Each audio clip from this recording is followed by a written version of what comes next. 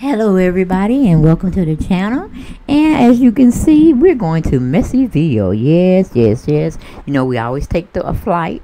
We ain't doing a flight. Sometime we introduce ourselves to the choo-choo train, but we ain't got the train today. Girl, I got me an eagle rigged up truck like you seen in Fridays, the movie with Ice Cube. With Big Worm. Y'all remember that? Friday and Friday after next. Well, it really was shown in Friday. No, we ain't taking a luxurious plane ride today, and we're not taking the choo-choo train. All right, we are headed for the eagle rigged up truck. Okay, it's got those fumes in the back. It's pooping out black smoke, and it can barely go. But we ain't on the train. Okay, we're gonna break this sucker down on why Mr. Todd Bridges, aka Willis from Different Strokes, or was it Different Strokes? Different Strokes move the world. Yes, it does. Different Strokes move the world. Yes, remember Mr. Drummond, and he adopted 2 black kids, and they were named Willis and Arnold. And he already had a daughter, and Lord, I can't think of her name to save my life. And it was a crazy ass maid that was funny too.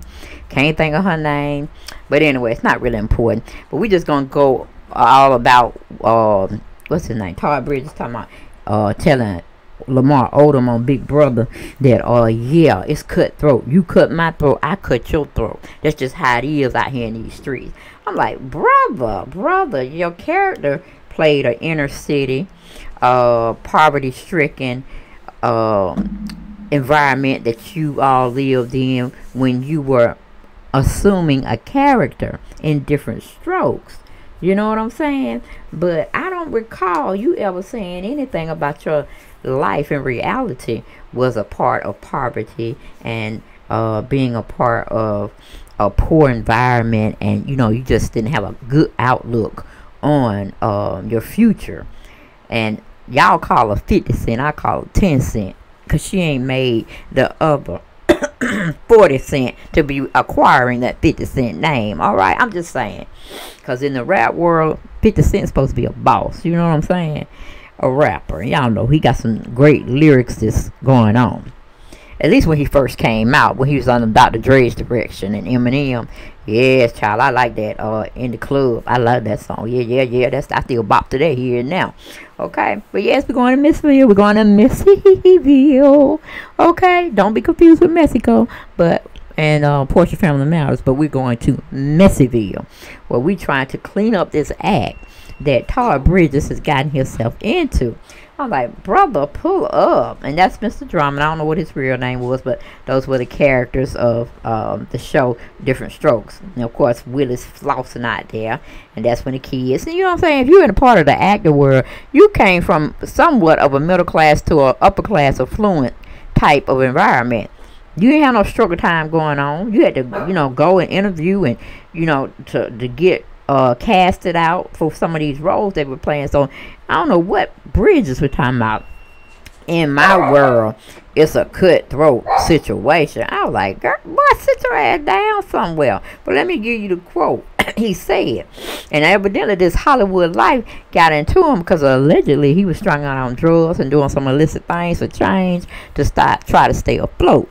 And he wrote a book also about killing Willis, because I guess when you're typecast, and what that really is, you can't ever get jobs in Hollywood because everybody sees you in that one role. They don't think you can elevate from that role that you played, that you were famous for, to kind of cross over to another lane of acting. Same thing happened to Urkel, Steve Urkel.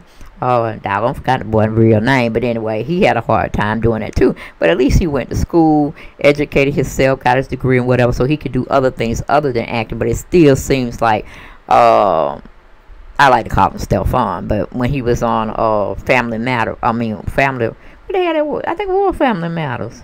Yeah. He was being typecast a lot too, because nobody could ever get over him or visualizing him in those suspenders rolled up to almost his kneecaps, and that whole character that he plays, Steve Urkel.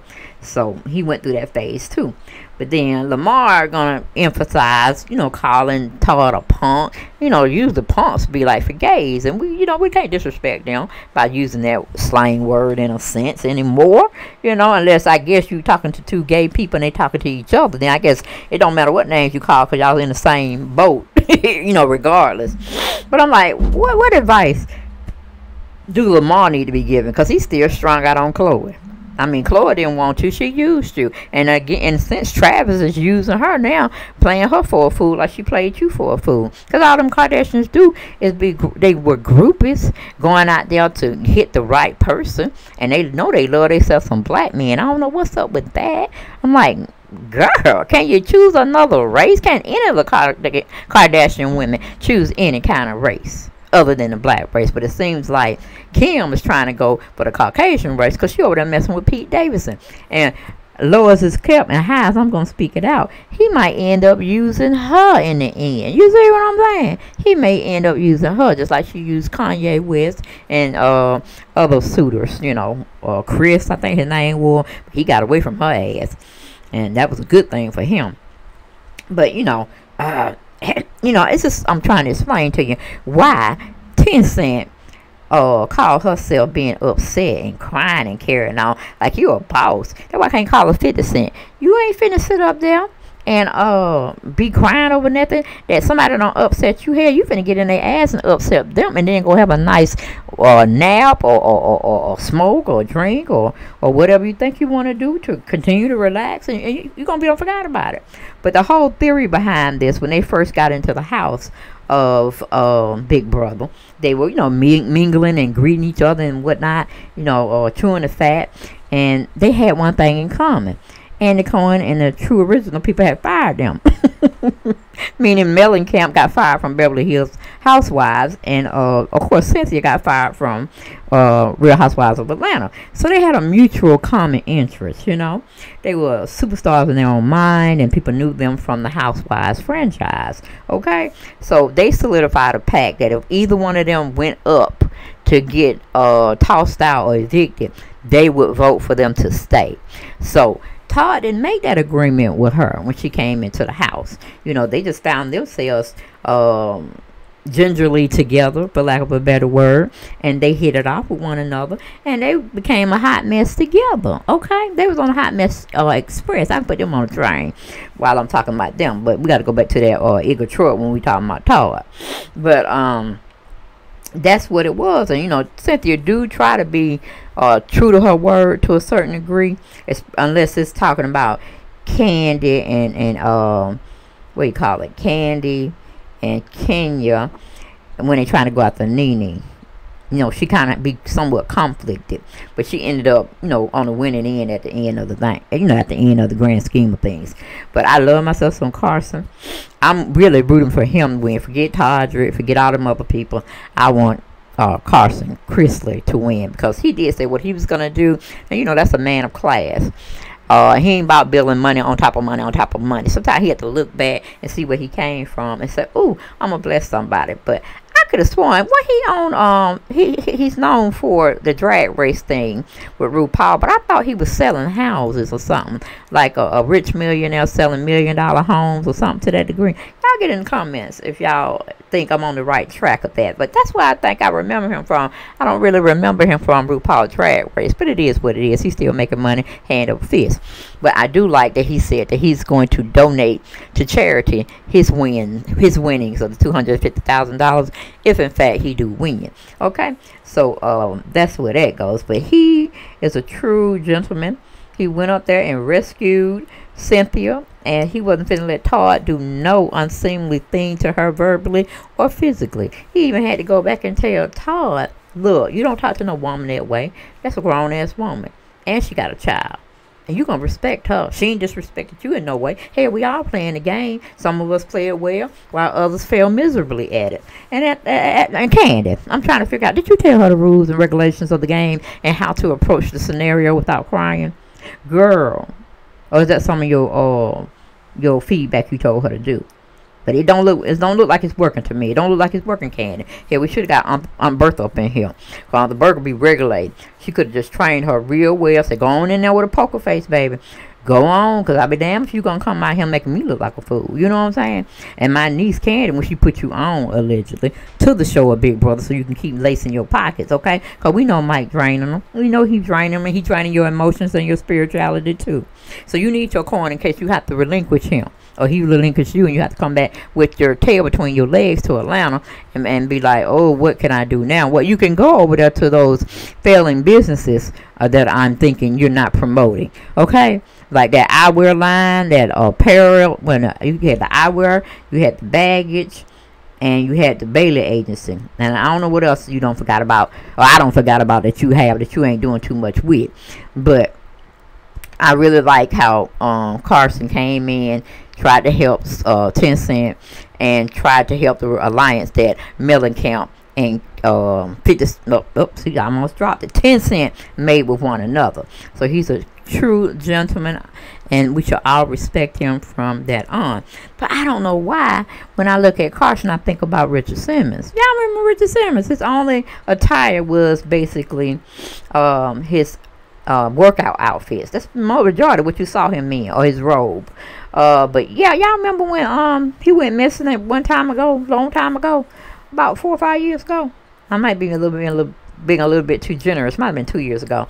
We were looking for him, but I think he's under that conservatorship and guardianship type of situation, because he might be in the forms of maybe second or third stages of dementia. So he's really being kept out the public eye. But hopefully he's doing well. Throw prayers up for him, okay?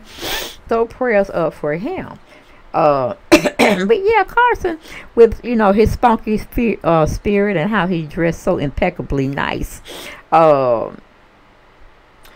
He reminded me of Richard Simmons, his perkiness, his whole demeanor, his characteristic. Him, it kind of embodies him in a way. And with that cowboy hat, I think he kind of liked the farm life. And that has something with some similarity to Carson as well, because Carson is a farm boy and he loves horses. And I didn't know that, because I kind of like the farm life too, as well as horses. And I had a chance to ride like a black stallion horse in my early childhood. I think I was probably about 16 17 years old. Child, that horse almost took me over a cliff. But before we got to that cliff, child, I would ride like I knew what I was doing. And the boy that took me ride, he said, damn, you know what you're doing to have been on a horse for the first time. I said, yeah, till he took me off take me off that cliff. Me and him both finna go over. But luckily the horse was really trained, and he actually went to the edge of it. And I was like, holding the reins, like holding him back, like, don't you go jump, or at least let me get off you, and then you can jump and do whatever you want to do. But the boy came, behind me, and he took the reins from me and walked the horse, like away from the cliff. And I was like, oh, Lord, I must be here for a certain reason. Because I almost drowned too in my teenage years as well, and I'm still here.